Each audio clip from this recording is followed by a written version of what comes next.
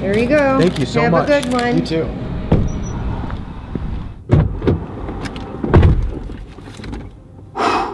Seeing these new guys right here. I've been actually getting these for a while now. This is the new Coca-Cola Energy. I don't know, it's pretty fire. I usually get the 0 sugar cherry. Not bad. We're gonna freaking crack her open because we kind of got a long night ahead of us here. But welcome back to another one. We are back and I am in the Brookings, South Dakota area. It's about 4 p.m. I had to get this energy drink because you know what we're doing tonight? We're doing a little night crappie fishing. That's right. I got a buddy that has been texting me. He's like, bro, I'm on a night crappie bite. You should come out and film a video. I think it could be really cool. I'm about 40 minutes away from the lake that we're meeting at. I needed to get some energy, so I stopped here, got some gas, got some energy for the night, and now we're gonna make a 40-minute drive to meet my buddy and do a little night fishing for some crappies. And I'm hoping to take a few home, do a little bit of harvesting because it's not really a new recipe. It's just something that I thought of that might be good. So we're gonna try a new recipe tonight and we're gonna see how it goes. So stay tuned, guys. You're not gonna miss this one. It's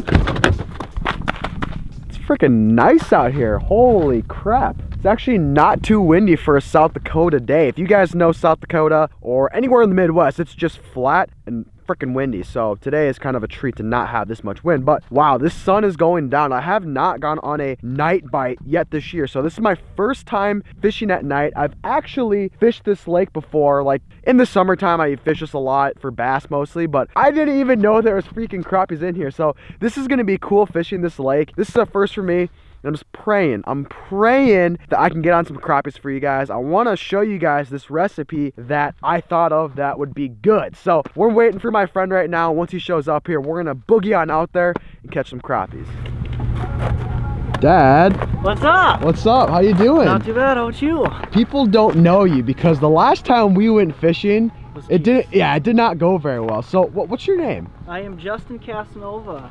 And how can people find you on like social media or something like that? Fishing the 605. Fishing the 605. So you have an IG account, right? Yep, Instagram and a Facebook page. Gotcha. So I'll leave him linked down below. Make sure to go check him out. But today, my boy Justin here, we decided, well, he's been on this pretty good bite and he's like, hey, you know, last time we went fishing out, last time actually I went fishing with him, did not go very well. It wasn't very great, was it? No, not at all. It was pretty bad. So like, there's no way we can go fishing 2 times in a row and get blank. So he's like, here, I got this other bite.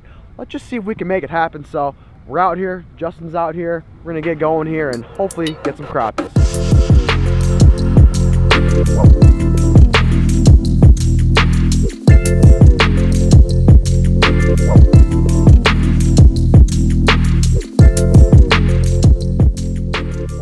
Yes, sir. Oh God, yeah. Look at this setup. Oh yeah. Got 3 holes punched right there. Nice big otter like this. Look at that. Got a bench right here to put our deucers down in. So like the deucers stay up there. Well, actually the unit stays up there. The deucer goes down in the holes. Guess it's easier to fish out of. So you ready? Let's catch some fish. All right, well, we got everything set up as you can see. Hopefully you enjoyed that little time lapse. But the sun is still pretty high. It's probably only about like 5-ish or so. So we're doing pretty good on time. All right, so about 6 o'clock, about an hour from now, there should be some action. So during this time, we might just stay in here and stay warm. Or if we get kind of ambitious, I might punch some holes, might do a little hole hopping, you know.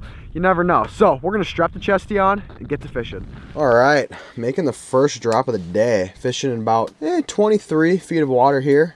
Oh, I'll actually show you guys what I'm using right now. Starting the day off with the good old frostbite. I believe this is like a 1/16 ounce little tungsten right there. And I have just a plastic on right now. But Jake was saying that as the night goes on, these fish just stray away from plastics and they start hitting spikes. So over here, we just got some nice little red spikes right there. Super delicious. But for right now, you know, it's kind of slow. I'm just going to see if I can pick something off with the plastics because I'm a huge plastics guy. As the day goes on, I might have to switch over to the live bait. But for right now, that's what I'm rolling with. Oh, geez. Oh, dude, look at him. He's charged up. Look at him. He's flying after me. This mark is at 13 feet of water and 25 feet of water. Oh, he nicked it. All right, I gotta put I have my phone in my hand. I was messing around. It's getting serious. It's getting serious now. There we go. There we go. First fish, my guy. First fish. Oh, yeah. There we go. First fish of the day. Literally, Jake and I were just sitting here having a conversation. We're like, our lines were just sitting super suspended down there. We're like, oh, is that a mark on you? Gosh darn it, it sure was. Got it on the plastic too. Oh man, what would you say that is? Tape on the wall here. Let's see it. I'm just curious. A little 10-incher right there. Just a nice little 10-incher. I think we're actually I'm gonna keep him and maybe make some fillets out of him. Some nice little, well, I'm not gonna tell you guys what I'm cooking him with yet, but this is the first guy that we're gonna eat. That was awesome. We're literally fishing in like 25 feet of water, and he was at 15 or so, and he was charged up, bro. Look at that suspended mark. Oh, you have some, he has some suspended marks too. This could get good here. Let me drop back down here and see if I can work some magic. There we go. Dang, dude. He like came out of nowhere. I just threw the GoPro on real quick. Oh yeah. Get up here, boy.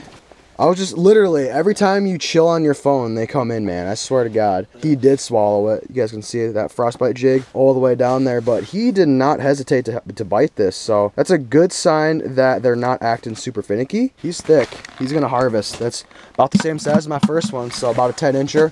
Perfect size to eat. But it is, the sun is down, and we think the bite is gonna start picking up here pretty soon. The later the night goes on, the more bait fish you can see on the bottom. And check out this graph. I don't know if you guys can see that, but all that down there is bait, and that's his jig up there. But all this, bait.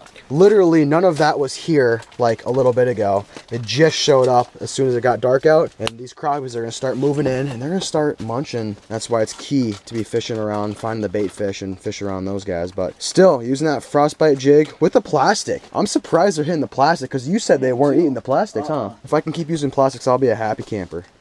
Oh, we're marking. This one's not acting as aggressive. He's sitting at 17 feet here. Might have to give him a little bit of love in here.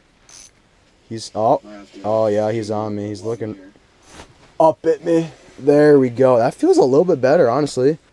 Bro, just about the same size we've been catching. There we go. Another one. Look how they're eating it, though. I will say that one didn't chase it as much as my previous two. I mean, it took a little bit of dangling. I got it done, folks. I got it done. Boom, that's 3. There we go. Yes, sir. Let me see that. Not too bad. There we go. Add it to the ball bucket right there. Well, I just noticed I didn't have the mic on for like a half of those fish catches. We had a little bit of a lull. I caught that third one, and then he started marking 2 fish, and he's like, bro, I got some marks here. You guys saw him doink those or whatever. And then we were getting a little bit more marks now. I have one right on me right now. Hold on. I got a mark on me right now. He's just looking at me. Oh God, dude. There we go. Just smoked it. As I was filming, giving you guys a little update here. This is my 4th one. Oh yeah, there we go. Damn. That's probably the biggest one of the day so far, honestly. Look at that. Beautiful. Still using the plastics. That bait pile down there has been increasingly getting a little bit bigger. There you go. Harvest. Get him. He's slowly but surely coming up to you. Oh, dang, son. Oh, yeah. Another crappie. You're using plastic too, right? Yep. Okay, so we're both using plastics, and lately he's been coming here and catching them on live bait. So this is a little bit different. Just a slight little change like that can make the difference sometimes. That just goes to show you that some days fish are gonna act one way, and another day they're gonna act a different way. So you just gotta keep trying different things until something works. There we go. Little bit of a lull. Oh, there we go. Not a bad one. There we freaking go. Oh, I see one down there. Hold on. Let me get this down there. Put him in the bucket. Let me get back down there. I got a fat mark right there. Oh, man. I think we got a little school here. I think so, too. Oh, I'm not marking him anymore. No, we had a little bit of a school come in. I caught that one, and like 2 more appeared. Dang, dude. That was like our first like school in a while. We've had, like I said, we've been having singles and doubles come in, but like that was our first school in a while. Alright, I made the switch to some live bait. All I got is a little tungsten right here with some spikes. We're going to see if that works. I assume, since it got a little bit later, these fish are going to be a little more finicky. I think these crappies are really going to go off a scent now during these low light hours. They are low light feeders, but I think that little bit of scent is going to do a little bit of difference and help me catch some fish, because obviously these spikes have more scent to them than the plastics do. So hopefully making the switch to the live bait was a good call. Oh, yeah. Oh, there we go. That was a light ass bite. Wow. Switched over to the live bait, and it produced. Oh, come here. Oh, yeah. There we go. There's some marks down there, man. There's a fat mark down there. Did you miss him? Yep. Oh, there's a fat mark still down there. I'm going down. Gosh dang it. They've been coming in a little bit more, like more schools now. Yeah. There's like three or four that come in. There's probably 3 in that group right there. I caught one, then he missed one. Come on, man. Jeez, I didn't know I was fishing with Kevin Van Dam today. Criminy. The boy cleaned house. I mean, look at that freaking harvest, dude. There's still some in there too. Look at that. But it is about, what time is it, you think? 9:20. It's 9:20 and I'm getting a little sleepy here. So I think we're gonna pack it up here. I'm gonna take these fish home and clean it. I'm not 100% sure if I'm gonna cook them tonight yet. I'm still debating that, depending on how tired I am. But we are going to pick everything up and I'll see you guys when we get home. Also, shouts to my man for hooking me up today. You bet, buddy. Thank you. Go check him out down below. He'll be linked down below. Go give him a follow. The dude's Van Dam at Crappies. I thought I was the Van Dam, but no, this is the Van Dam right here.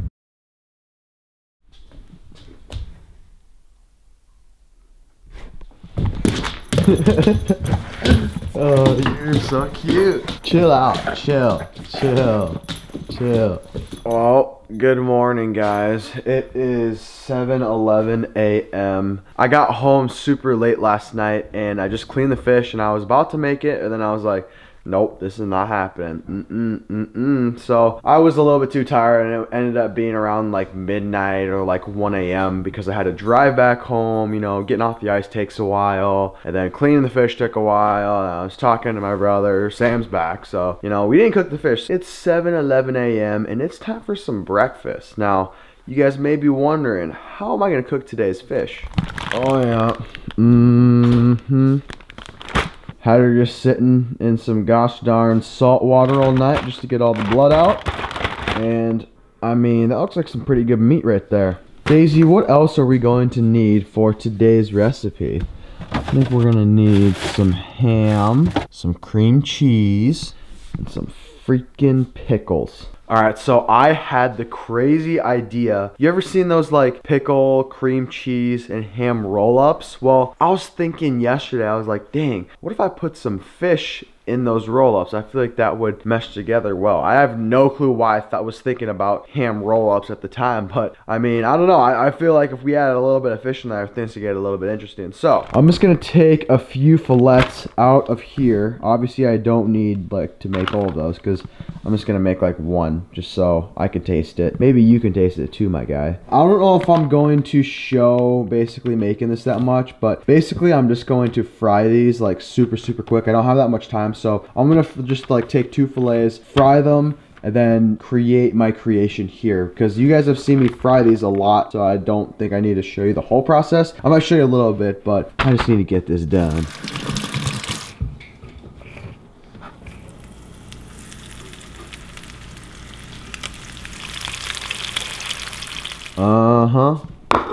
Yep, there we go. As you guys saw, I took 2 fillets, threw them in some water actually, then just threw them in the batter, then just fried them real quick. That's kind of like an easier way to do it, I guess. I haven't really done that before, but if you guys like that idea, let me know. I think they turned out pretty dang good. So these are the fillets right here. Now, it's time to create my freaking masterpiece right here. So I had a vision. I don't know if this is gonna work out though.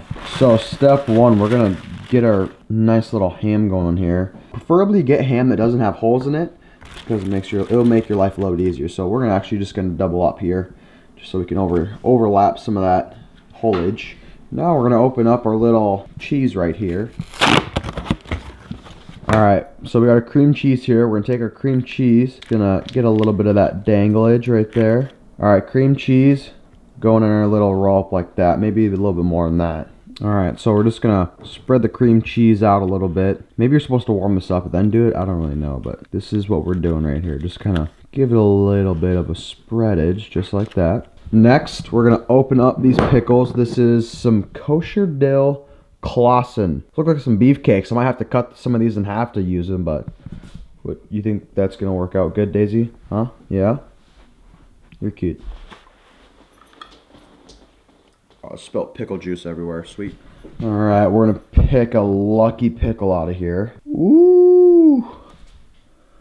Ooh. Do you think I need to cut this down a little bit? I'm going to do some trimming real quick. Alright, so I actually cut my pickle in half. just because I thought it was going to be a little bit too big, and we're just going to lay it in like that. Just kind of like you're laying your kids in your crib at night, you know, before you put them in bed. That's the same thing with this pickle. Then we're going to take our lovely crappie right there, looking all succulent and stuff. We're just going to tuck it in right there as well. This is going to be a full-on, like, full cheese roll right here. This is, oh yeah. Look at that. It fell down, but that's what we got going on here. I'm thinking this is gonna be pretty dang good. Ooh, she is looking fine as all get out. That's the finished product right there, son. I mean, look inside of there. That just looks like some goodness right there. You can see some cream cheese, some fish, and pickle. Like, I mean, this is the whole 9 yards right here. This is looking pretty good. It's actually staying together pretty well too. So I'm just gonna do a little bit of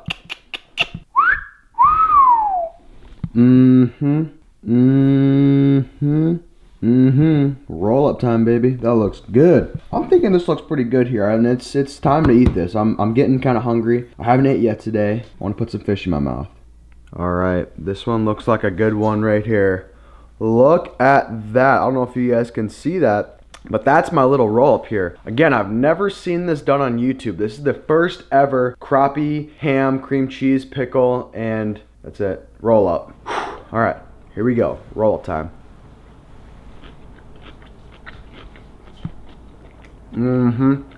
Dang. Gonna have to go in for another one here. It's 7:40 in the morning and I would still eat that because it's that good.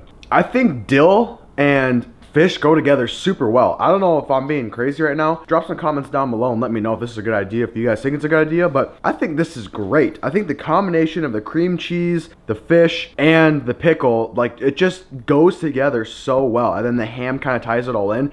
There's definitely there's a lot of flavors going on right now, but they all blend together super well. It's hard to explain. It's very flavorful, one could say, I guess. I don't really know how to explain it. It's just good. I mean, if I was sitting down watching some college football on a Saturday, or some NFL on a Sunday, or The Bachelor on Monday, I want to sit down with a pile of those things and just go to town because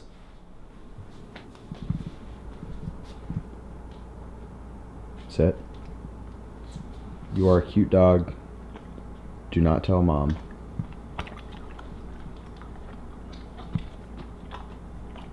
What do you think? Did you even freaking taste that, my guy? There you have it. The woman, the myth, the legend, Daisy. She gives the all thumbs up, don't ya? Okay. Anyways, thank you for watching today's video. Really appreciate it. Again, guys, go check out my friend Justin. He was super kind enough to take me out to a spot. Super cool dude. It was awesome fishing with him. And again, that was my first time ice fishing a night bite and my first time ice fishing that body of water. So it was a great day. The fish got a little bit finicky there at the end, but right away, those fish were coming in and freaking hammering it. It was a lot of fun. Do you guys have a lot of luck night fishing? Drop some comments down below and let me know. Thank you so much for watching today's video. We'll see you guys next time.